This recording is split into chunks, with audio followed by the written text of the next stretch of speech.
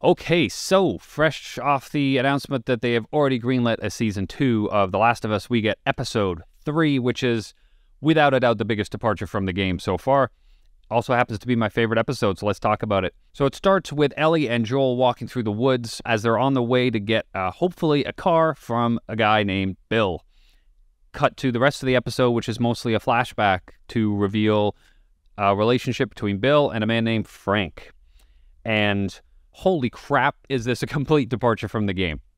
Pretty much the only things I can think of that are the same as the game in this episode are the fact that Joel and Ellie walk through the woods at one point, they get to Bill's town, and they get a car in the end. And then there's one interaction where Joel lays out the rules if Ellie's going to be with him.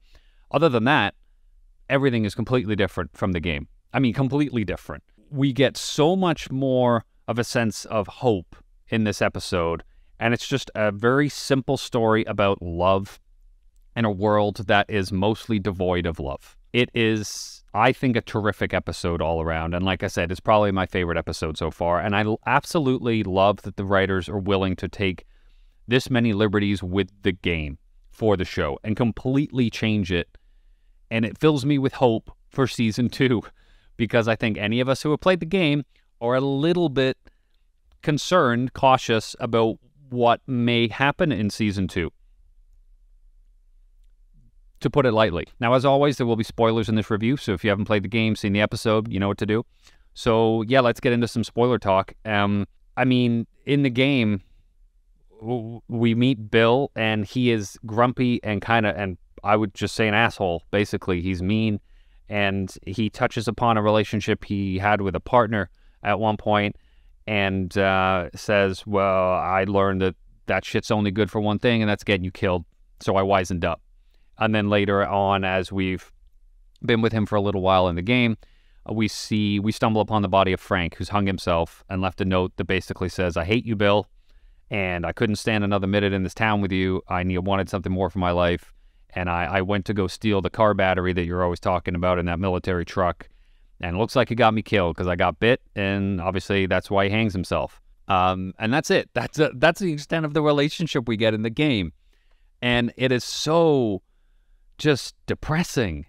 I mean, that is sad. And the direction that the writers have chosen to take with the show couldn't be more different. We get a story filled with love about two characters who really actually grew to care about one another, and whose lives became about each other, and they became enough for each other in this little town that they have. And then to have Frank die of an unspecified disease, to have that be what killed him, just essentially as close to natural causes you're going to get in this world. And then the fact that Bill chooses to go out with him because, as he says, you're my purpose. I thought it was beautiful. And both actors did a terrific job. I was very excited to see both of these actors in this show and to see what they could bring to it, and neither of them disappointed. I'm sure there are going to be people who are upset because this episode was such a big departure from the game, and I've already seen people who are complaining that not every element from the game is in the show. And I don't care. It's a show. It's a completely different medium from a game. You can't just take a game verbatim and put it in a show and expect it to work. That's not how... That doesn't happen.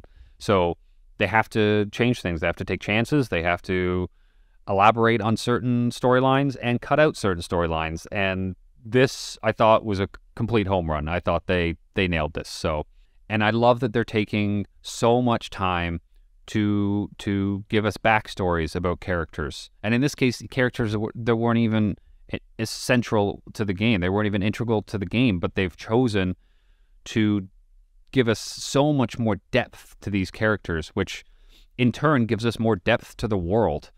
And I think that's important, because whereas in the game you have 20 to 60 hours, depending on how slow you are, 60 if you're like me, you have that much time to spend with these characters in the game. And you're controlling their actions, and you're exploring every facet of this world. So you have no choice but to become attached to these characters in the game. We don't get that kind of time in the show. There's 9 episodes, and so the only way that they can make us care about the characters and the world is to give us these backstories and to tell these stories. And I thought that every decision they made in this episode worked. I mean, at the end of the day, what was the only goal that had to be achieved by the end of this episode? That's Ellie and Joel getting this car so they can continue on their journey. That's the whole point. Everything you go through in the game to get to that is the end goal. And there's other small things they've changed from the game too. I think some of the things they've done with Ellie make a lot more sense in the show. For example, the fact that she's never seen a plane. She's never been in a car. She gets in the car and she's like, man, this is like a spaceship. Whereas in the game, she knows how to pop the clutch and drive off and help them start the car again. I think in the show, this makes a lot more sense. There's a lot of things that happen with Frank that I thought would make good set pieces in the show. And I'm very curious to see if they now incorporate them at a different time in the show or if they just skip over it entirely, because we had no infected other than the one that Ellie studied before she killed, which I thought was a good moment for her to, she's so curious to know what happens to people and how much humanity is left in them when they turn. I like her curiosity in the show, and I like that she studies this thing before she kills it. And like I said, we only saw infected once in this episode, and for a show that is about the end of the world and quote-unquote zombies, they're not zombies, but let's just say zombies, to have an entire episode so early in the run of the show that features essentially no infected, no zombies, was a brave decision. But again, like I said, I thought it was personally my favorite episode so far. Yeah, on to episode 4, and I'll see you guys next week.